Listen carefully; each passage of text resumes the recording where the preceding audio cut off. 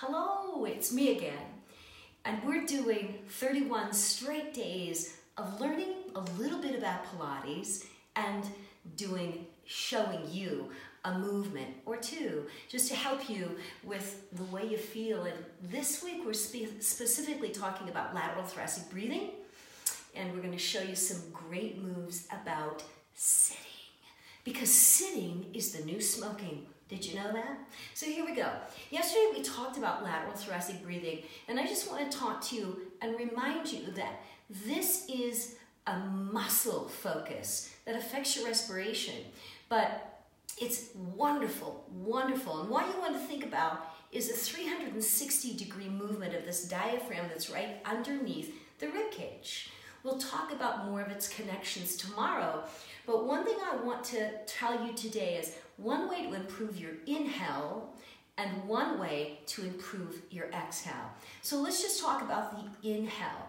So the inhale improvement can be done up against any structure, kind of like this wall.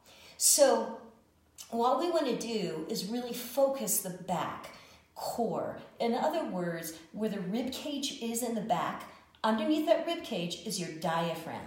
And if we take the idea that that needs to open like an umbrella, we need to really reach for the wall, in other words. So you notice I'm not sitting directly up against there. I'm getting my rib cage against that wall.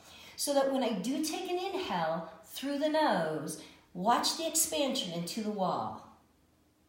Inhale and exhale. Watch one more time. Any hard surface, I'm going to reach for the wall with my rib cage. Inhale and exhale. That's one way you can practice it daily. Make that rib cage move. Yes, it does move. As those little muscles that go all the way through your rib cage called the intercostals, that's what moves it. So let's talk about the exhale. Exhale with the straw. You know the straw? I want you to think of it this way. With the straw, we get to determine what our breath sounds like. So one way to improve the exhale is out through the mouth and making that volume even. So I can do that with a straw. I want you to hear one of my breaths before I put my mouth on the straw. I inhale into the wall. I exhale. Now, listen to this. Inhale into the wall.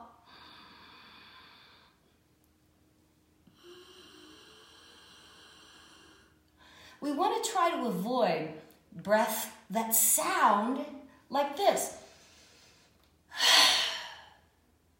We want an even volume. So think like a straw. Think about each section of the straw is a piece of volume. And what's going in, the sound is the same as when the breath escapes fully. So it's the same volume. So we put those together.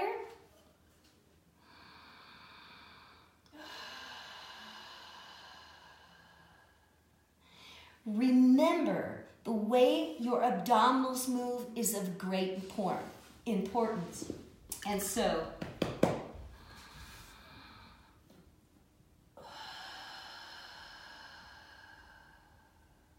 it's kind of like my core is heading softly, gently towards my spine. Now you can see this great little piece. This is a perfect opportunity.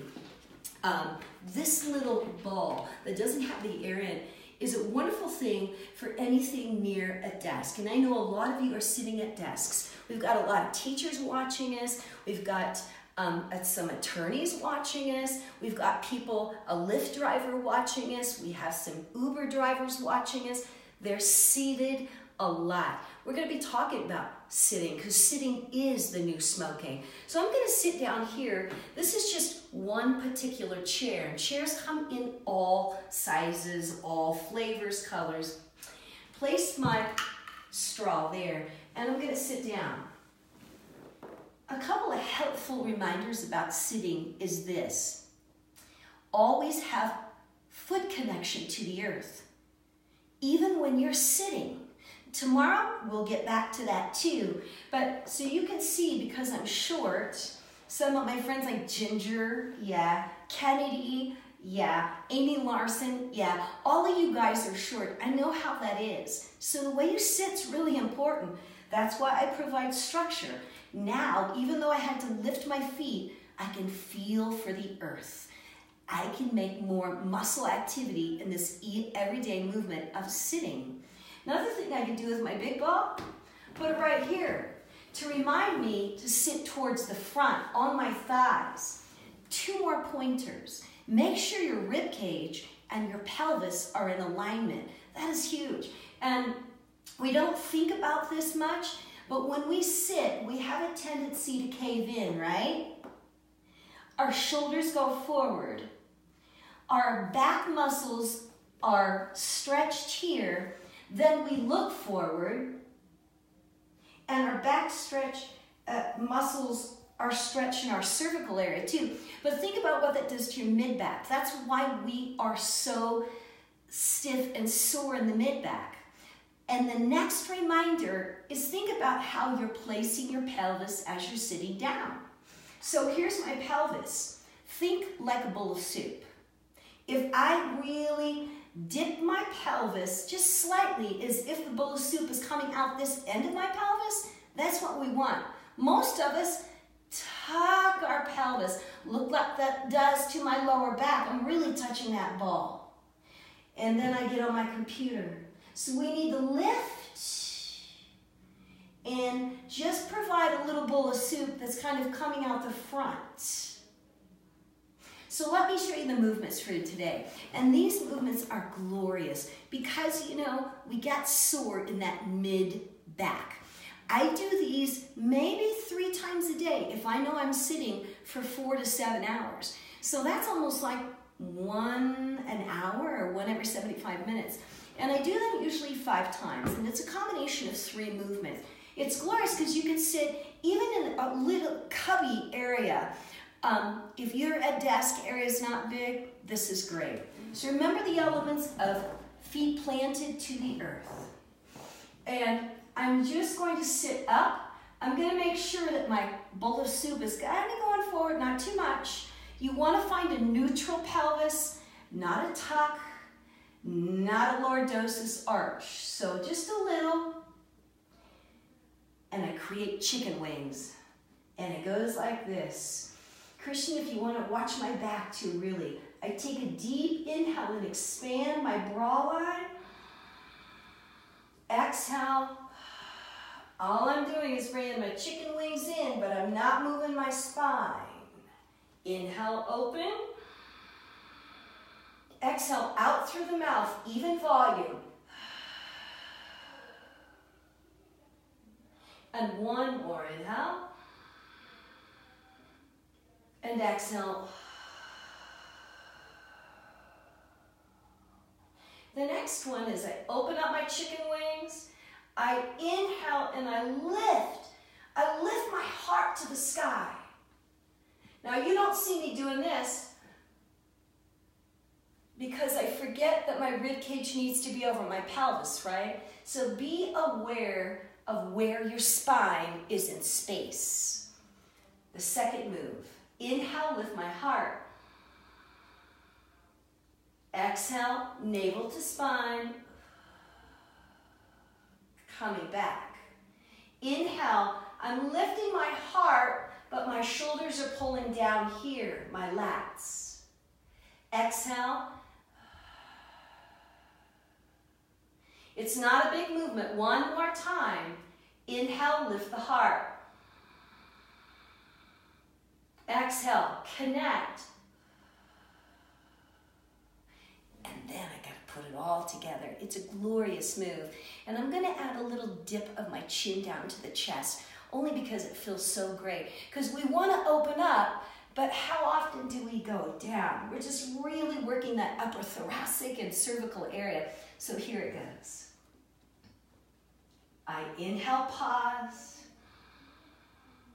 I exhale. I'm going to do a chicken wing. Now watch my chin go down. I inhale, straighten back up to neutral.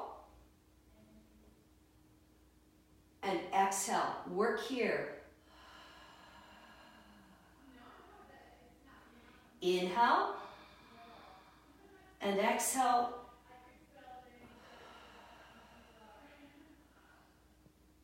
Let's do it. Inhale. Exhale, chicken wings. Chin to the chest. Inhale. And you'll notice how I'm lifting up out of the pelvic bowl. Exhale, navel to spine. And inhale. That's when I'm going to lift my heart. Exhale, navel to spine to return. So it's a chicken wing, chin to the ceiling. Chin to the chest. Come back to neutral. Work here because that helps us to remember to lift up out of that pelvic bowl. So, you know what? It's a beautiful day in the Tetons. I hope that you're getting out. Think about how you can move at lunchtime. Think about, hey, let's walk to that restaurant 2 blocks away. Move, move, move. Keep moving. Talk to you soon.